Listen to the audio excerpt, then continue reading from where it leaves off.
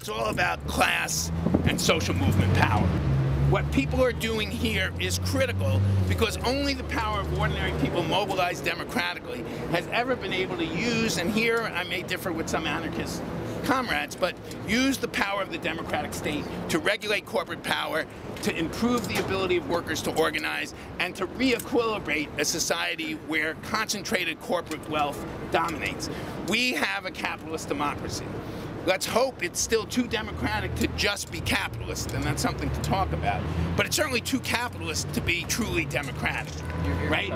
And the extent to which we have limited civil rights and civil liberties, we have to preserve and protect these, and also remember how unevenly they're distributed. But the extent to which I can say this and not get carted off to prison is something that's very fragile, but we have to defend. Finally, though, I think, and here, this isn't a criticism. I think, the Occupy movement is an incredible sign of sort of outrage and inequality. But we have to really, organize so that we do become truly the 99%, in the sense that we have to make alliances, not be elitists or not say follow us or not march through neighborhoods that we may not fully represent, with community organizations and communities of color. We have to make alliances with trade unions, with public sector workers who are being victimized all the time. And public sector workers, hint, is where the African American and Latino middle class is in this country, right? What the right is trying to say is, we've gutted unions in the private sector, so nobody has a pension, so now we're going after the teachers and the public sector workers, right? And they're trying to victimize them. And the public sector does incredibly important work. And this country is totally hypocritical about it, right? No child left behind, right? But we're going to degrade the teaching profession. We're going to attack teachers so that no student who supposedly excels would ever want to be a teacher. What the fuck? I mean, no child left behind my ass. This system leads 90% of public school kids behind, but the top 10% who live in those ghetto suburbs, those enclosed communities of the affluent suburbs, they get great public educations.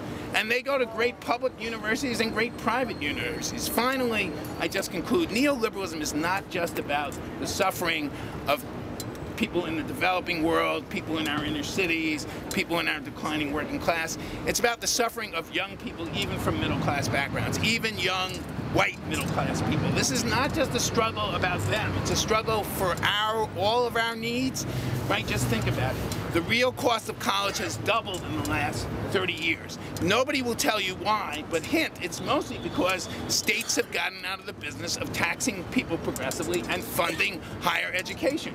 When I came to Temple, tuition was, in today's dollars, about $7,000, about $3,500 in 1988, and the state financed 50%, the state of Pennsylvania, 50% of Temple's costs. This year it's 17%. As we used to say in the Bronx, this shit didn't fall from the sky. Tuition's gone up because Corbett and everybody else before, including Rendell, gives tax cuts to corporations, tax cuts to the rich, and defunds public goods, right? So the real cost of higher ed, even for state school kids, even for community college, has gone through the ceiling. How do people finance it? And this is the last thing. The only way that working people and poor people sustain their living standards somewhat over the last 30 years is by going tremendously in debt.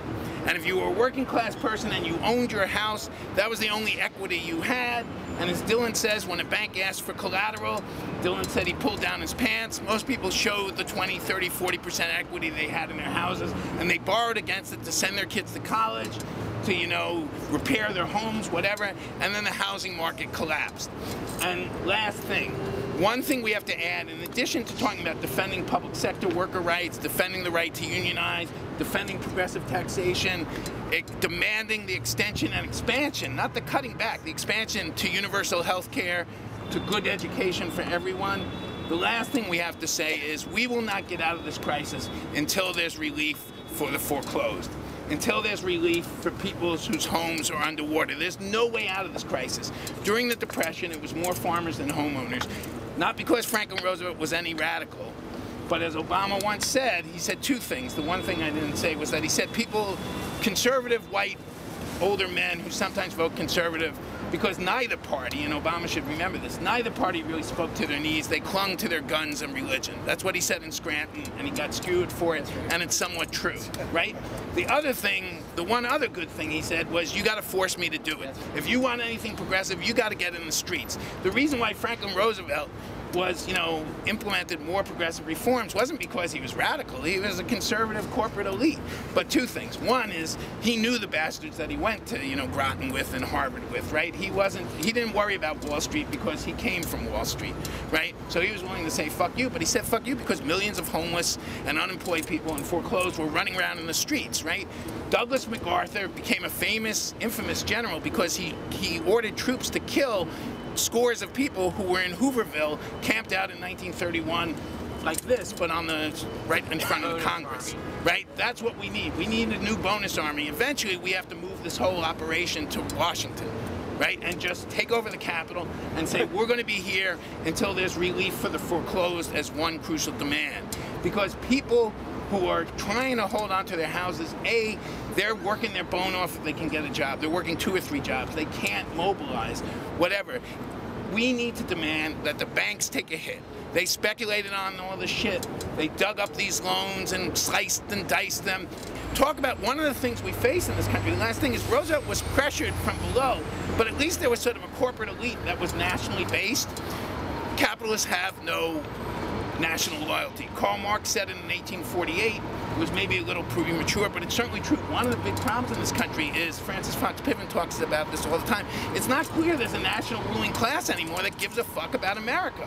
I'm not arguing for nationalism, but until we say that elites have no right to govern unless they respond to the people, this is not a democracy. But ultimately it'll only become a democracy if the demos, if we the people force the government to act to benefit all of us. So I'd say we have to organize, we have to expand this out, we have to understand that there is a class war going on in this country, but it's a corporate class war, and only working people, poor people, people of all races and nationalities, only if united can we reverse neoliberalism by instituting progressive taxation, universal public health care, high quality public goods for everyone, labor rights, and a state that regulates finance capital so it doesn't try to make money out of speculation, but invests in real productive needs. Ultimately, this is the final conclusion. Do we want, no, this really is the final.